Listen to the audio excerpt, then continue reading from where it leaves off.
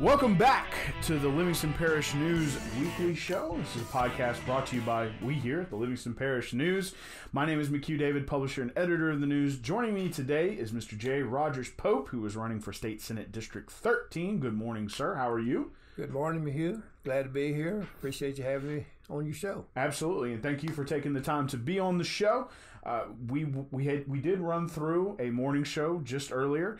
We're going to be talking a lot more about the seat itself and the campaign itself than we will about Mr. Pope's sort of previous experience. If you're more interested in that, please check it out on the morning show. You can see this show, those shows, all of it at www.livingstonparishnews.com/podcast. You have audio and video versions there. They are free. Check them out at your leisure. Recommend the audio versions. You don't have to look at me, and voice is heavily edited. It's great sounding. So anyway, thank you, sir, for being here. And, let's jump right into it real quick. Give us a little bit of background about yourself. Well, I've been in Livingston Parish most all my life. I met my high school sweetheart, married her. We've been married for 50 plus years. I have 2 children, a son and a daughter, 6 grandchildren, which is the light of my life. and worked in the school system here for many years and multiple jobs. I won't get into that again, but we've worked in there. That's probably been the most rewarding thing that I've done is in a professional career, is to work in the school system. So after that, you got out of that after being superintendent for 14 years, became kind of gotten into educational consulting. From there, seat opened up in the House, and so take it away from there. Well, as you said, the seat opened up. I was encouraged to try to run for that, which my wife and I decided we would do it. We did in 2007. We ran. I spent 3 terms in the House of Representatives, very successful terms. I think we've done a really good job for the people of this parish that we've represented, if you will. It's been a great experience for me. It's really been a good experience over there. I'm learning a lot. You go there, you're thinking you know a lot, but you learn a lot in things that you don't really think you know. You learn in a hurry. Well, in the morning show, we talked about what are some of the successes, but in that vein, let's talk about that first. Okay. What were some of the hard lessons learned right off the bat? Well, first off, you've got to go in and you got to try to build coalitions with the other 4 members. You're 105. There's 105 members in the House of Representatives. Building coalitions, and most every vote over there takes 53 votes. Mm-hmm. And you got to have those people. But if you don't build coalitions, and you got to have trust. You got to build trust with your colleagues. Mm-hmm. And they got to build trust with you. Mm-hmm. And you learn to know which doors to go in, which ones to stay away from. The ones you can depend on, ones you can't depend on. And it goes back with ideology, parties, if you will. Right. A lot of that has to do with it, but you still can have bridged those gaps between both sides of the aisle, if you will. And we've been able to do that. Right. And so, a lot of it has to do with, it's not necessarily fighting. No. It's about working with other people and trying to move forward the goal. So, in that vein and working together, what are some of the successes that you that you're very proud of? Well, I just look, and we'll look at infrastructure first, and we'll talk about roads. There's other infrastructure that we've done with drainage, with sewer, those kinds of things. But roads is and transportation is the huge thing for us out here right now. And if you go back and look, in 2008, we started widening Interstate 12 from O'Neill and gone past Satsuma now. Mm-hmm. We've plans to go on out toward Hammond. Mm-hmm. Hammond is coming this way. We'll eventually have a 6-lane I-12 hopefully from the Mississippi line all the way back into Baton Rouge. But that's a huge thing for us in order to move traffic through our parish. Mm-hmm. We've also built a new bridge with a lot of help. Not me, but a lot of help at 190. Mm-hmm. Of course, obviously at Interstate, and also at Magnolia Beach. Right. We also got a new bridge at Port Vincent. Mm-hmm. So what we're trying to do now is to try to find out another way to get across the Amite River back into Baton Rouge and Ascension Parish, where these a large number of our people go to work every day. Right. So trying to being a part of that solution to Yes. traffic is a big deal. So you and Mr. Dale Erdy, who was the senator in this seat, you were both term limited. He's decided to retire. On the morning show, you talked about your willingness to serve. Go a little. Talk to us about your mindset. I guess you can say on a daily basis, and lead that into why you've decided to run for this seat. And before I answer your question, I want to go back to a previous question and let you know about some of the things we've done. Okay, sure. I have asked for and have been able to work on the Transportation Committee for 2 terms, which is 8 years. And I think that's helped us get some of those things and some of those projects out here. Sure. Back to your question, if you want to repeat it, I'll answer it. Sure. And I'm sorry, I didn't mean to cut you off before you were done. That was my fault. So what I was saying is, Mr. Dale Erdy, who was in this Senate seat, was term limited and has elected to retire. Right. Wants to focus on his insurance business out in Livingston. On the morning show, you discussed your willingness to serve as something that sort of pushed you. Talk a little bit. Let's get a little more in depth with that. Okay. Talk a little bit more about your sort of day-to-day mindset, and then give us a real breadth of when that seat opened, you wanted to go for it and why. Well, knowing Dale and I have worked together extremely well the 12 years that I've been there, and he was probably my mentor. Mm-hmm. He's encouraged me to run for this because he thinks, as well as I think, that I'm the person who needs to go there in order to continue some of the work that not he started, but we have started as a group. We are with this, and I guess not only is he a friend, he's a real good legislator. Mm-hmm. Been a good legislator for this district. I got into this in 2007. Mm-hmm. But it's been one of the greatest experiences of my life. It's totally different than where I was in the education field. Mm-hmm. I was a servant of the people there, and with students, kids, adults, parents, et cetera, et cetera. This is a little different. We're now serving people every day. And I think that I am not just a servant of people. I want to help people. Mm-hmm. And God's given me the ability to do that in multiple ways. I think what I'd like to do and continue to do in the Senate is to do some of the things we've been doing. McHugh, you would be surprised how many calls we get on a daily basis, a weekly basis, of people just not knowing how to navigate the system. Right. And it's no fault of theirs. It's not that they're not mentally capable or anything like that. It's just a convoluted system. Right. So we help those people, and that's rewarding to me.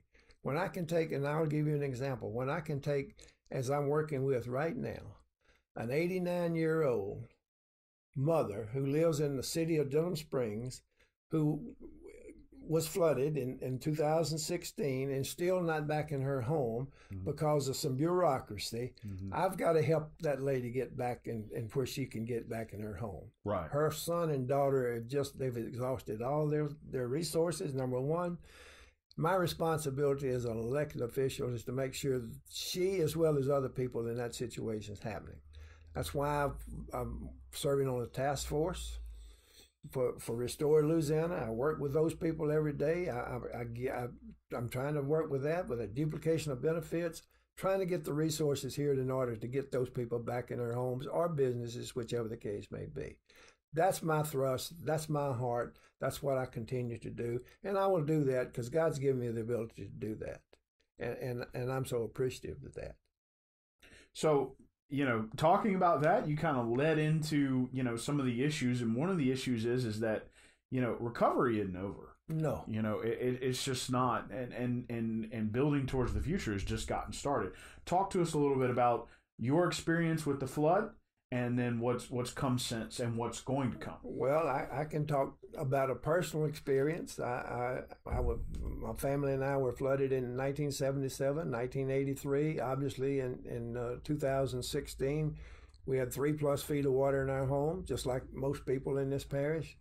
We dug our heels in. We were going to rebuild. We were going to stay in this area because that's where we grew up. That's where we are just a part of. Mm-hmm. And it's been a great experience doing that with limited resources and very limited help from different sources of whatever. I was asked to serve on Restore Task Force, which was made up of a 21-member committee statewide in order to help direct where the federal funds that were coming in to help rebuild some of our area, our parish, if you will. Very, very honored to do that. Took a lot of time, multiple meetings around the state, around the area, around the region on where these funds go. We'd meet once a month, but we'd have multiple meetings leading up to that meeting. Sure. Took a lot of time, a lot of effort. People don't understand that, but that's what I chose to do because I was asked to, and I thought I was the person to do it. Okay. And we have done that. We've been on that task force. We've also served on task force for the Comet Diversion Canal. Been there. Huge thing. And with the help of a congressional delegation led by Garrett Graves, we've been able to get the money. That project is on task. It's ready to be opened, supposedly in the year 2021. Right. Ambitious, but as we speak, that is undergoing. Moving utilities, digging ditches. So maybe it will help our area in the area of that devastation that we went through 16.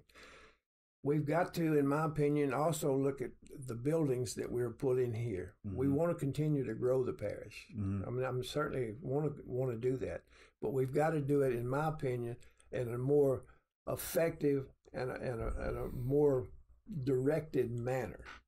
Every time you pour concrete somewhere, the water's going to have to be dislodged somewhere else. Sure. And if you build north, the water gets to the people in the south a lot quicker. Right. You know, all of our water issues come through from the drainage issues for the biggest part of from starting up in the Mississippi. It comes right through the middle of Livingston Parish. It all goes to the Amite River eventually. It may go through different canals, different streams, different waterways. Eventually, it's going to end up in the Amite River, right, which eventually is going to Lake Marpaw. Right. The river we know through the many, many years because it hadn't been dredged in, eons. I don't know when. Since the 50s, I believe. Since the 50s. I think you're right. We know what silt does. We've got to dredge that river in order to get a better flow of water. We know that would reduce the water levels and along the people that live along those rivers tremendously. I think back to the Comet, you know, we probably can affect 500 plus homes in just the city of Denham Springs alone by just doing that and redirecting water. Those are the kinds of things that we got to keep doing. But we've got monies to come in and to do some other drainage issues in this parish. We've got to work with the parish council. We've got to work with the parish president to make sure those resources are directed, and I think they are. I think they're doing an admirable job of working on a plan to try to do this, but we got to expedite that plan. We got to get it done because people are out there, they're nervous. When it rains, I know in the neighborhood that I live in, you know, when it rains, they come knock on your door. Are we going to flood again? That is there, and it's ingrained. I don't think the community, this parish, this region, I don't think we can stand another 2016. We've got to prevent that at all costs. Right. You talked about the Comet and its effect here locally. What are your feelings on the Darlington? Well, that's something that's been talked about for eons of years. It came up about 5 years after the Comet hit. Exactly. And obviously that is a huge piece of the puzzle, in my opinion. The issue is people who are the landowners, you know, they don't want to give up the land to do these kinds of things. But if we could build that reservoir, we probably could have lowered the water level by as much as 2 to 3 feet in this area, which would have been huge, not just for the sake of people that we have, but look at the dollars, look at the federal money that we could have saved, yes, you know, by building something like that. And that's why I think that we are finally beginning to see we've got to be forward-thinking and proactive in trying to prevent this instead of trying to react to it after it happens. Right. If we can prevent it, we're better off than reacting to it and fixing it. Absolutely. Mr. Congressman Garrett Graves brings up all the time the cost of disaster recovery has now gotten up to 6 times as much as disaster prevention. So you brought up the phrase puzzle piece, and as one of 39 members of the Senate, should you be elected, you will be a piece of that puzzle. Talking about first, we've talked about roads, talked about drainage. What are some of the other things that, especially from an education background, as you're part of that puzzle piece in the Senate, will you be focused on? Well, I think, not just roads, bridges, infrastructure, flooding. I think education is a key piece to whatever we do, not just in this state, but in this country, certainly in our region, is very, very important. Mm-hmm. I think the school system has been a big driver of building the parish the way that it is and getting people to come in here with the growth that we've had. Could be bad, could be different, depending on who you are and what you look at. But I think it's really enhanced our parish through the years. Oh, yes. I want to continue to see that happen. We have fought for, we'll continue to fight for the resources it takes for us, not just locally, but for the region, Central, Tangipahoa Parish, Livingston, Ascension, the surrounding parishes, because I think it's all tied together. Mm-hmm. But we're going to continue to fight for the resources we have through the Minimum Foundation Program, which funds K-12 education. Mm-hmm. Higher education is important. I'll give you an example of that in just a minute. We were able to secure funding to help Livingston Parish School Board, Tangipahoa Parish School Board, and Ascension as just an additional supplement to their funding source to help get through the flooding issues so we wouldn't have to have a reduction in force in those areas. Kept people working, and as a result, they're still on the job, and we're back to almost a level where we were number-wise with students in all 3 of those areas. Right. That is huge for us. Mm-hmm. McHugh, what people don't know is one of the reasons that we're getting beat on pretty good is because we supported some issues over there that were very important to our area. Mm-hmm. My thing when I was elected and the commitment that I made, as long as it's not illegal, immoral, it's best for the parish, I think I'm elected to go over there and represent you the best I can, and I'll do that. And I think I've done that extremely well. People want services. People don't like to pay for services. Mm-hmm. But if you're going to have services, somebody pays. Can we redirect services? Absolutely, we can redirect monies, and there's always fluff, I guess, in everything. But can you do this? One prime example. Mm-hmm. Last 2018, in Livingston Parish alone, we had 952 high school graduates that were qualified for the top scholarship that was going to be cut if we couldn't come up with some kind of compromise to keep that going. Right. Top scholarship for a parent or a guardian of a student equates to about, on an average statewide, of about $2,200 per semester for tuition. Mm-hmm. That's $4,500 a year. Yeah. For a parent that state's helping that kid go and further their education.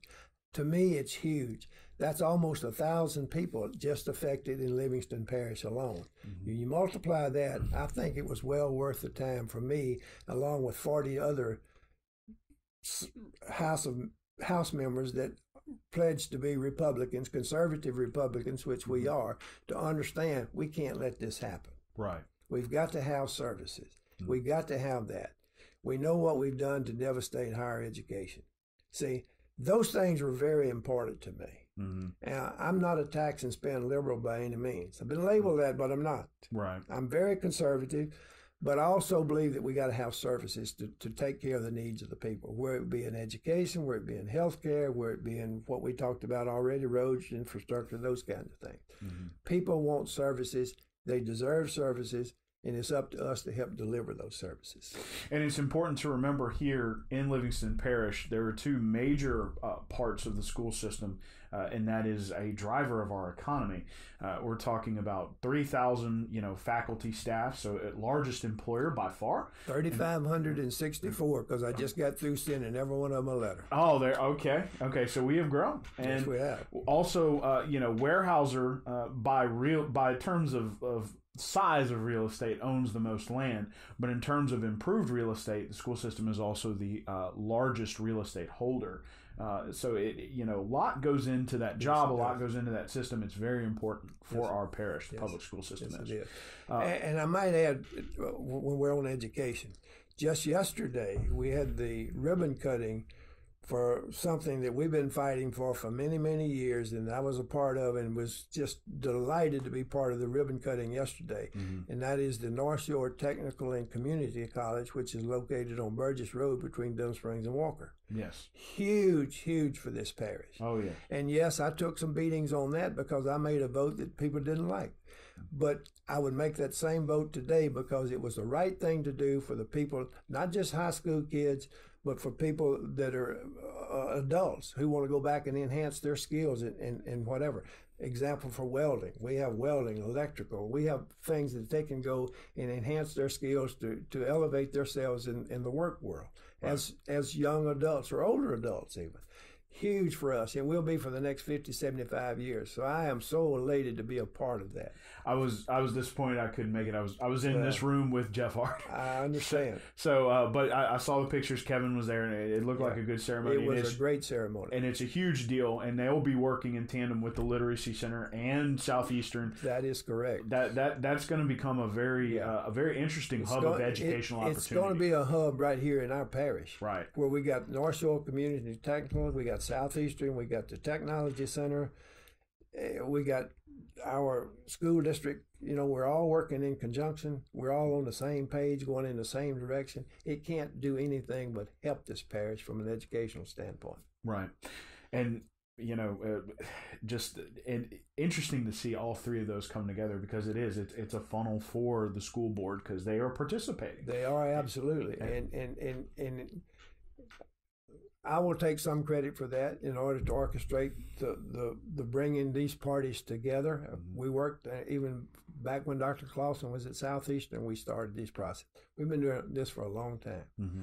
I mean, even when your dad was here, yes, he understood the need, and we worked with him in trying to get a community college. It never has come about, but it took all these entities to get together and come together with a memorandum of understanding, and they're working together as a cohort group because they understand right here we're in the middle of something that can explode in this parish, and it's exciting.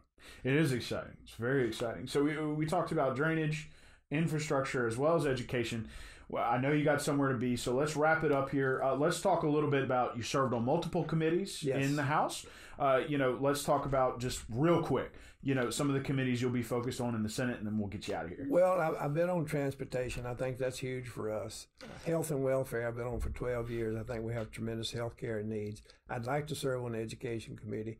Obviously, it would hurt my feelings if I got on the Senate Finance Committee or where we get to do some amount of money to appropriate, and that would be one that I'd be very interested in. But I will take and do whatever I can to enhance this parish and fight for whatever I can to enhance, regardless of what committee assignments I get. And that's done through the Senate President, much like it's done through the House Speaker. That is correct. That is correct. So, Mr. Rogers, thank you for being here. We appreciate you taking the time. Anything you'd like to say to wrap up? I just want to thank you for having me here. Thank you for the opportunity. I hope the people that are in the listening ears of here understand that the need. I am going to put in a plug. I am running for the state Senate, District 13. I need your help. I need your support. I need you to continue to send Rogers Pope to the state Senate so he can continue to work for you, with you, and for you, because that's my passion, that's my will, and that's what I want. Not for me as an individual, for the people in this parish, because I am committed to it, have been, and will be, regardless of where I go or what I do. Thank you for your time. Thank you for the opportunity, and go vote Pope. Yep. And early voting runs through tomorrow. Please remember to go early vote. If you don't, please go vote on October 12th. You can early vote 8:30 a.m. to 6 p.m. at the Denham Springs Walker Branch Library, as well as the Registrar of Voters office. One more time, thank you, sir, for being here. If you ever miss these, you can catch them www.livingstonparishnews.com/podcast. We will catch you next time. We'll have some that we're recording this afternoon that'll come out over the weekend regarding campaign finance and a few voting things. So stay tuned, and thanks for joining us.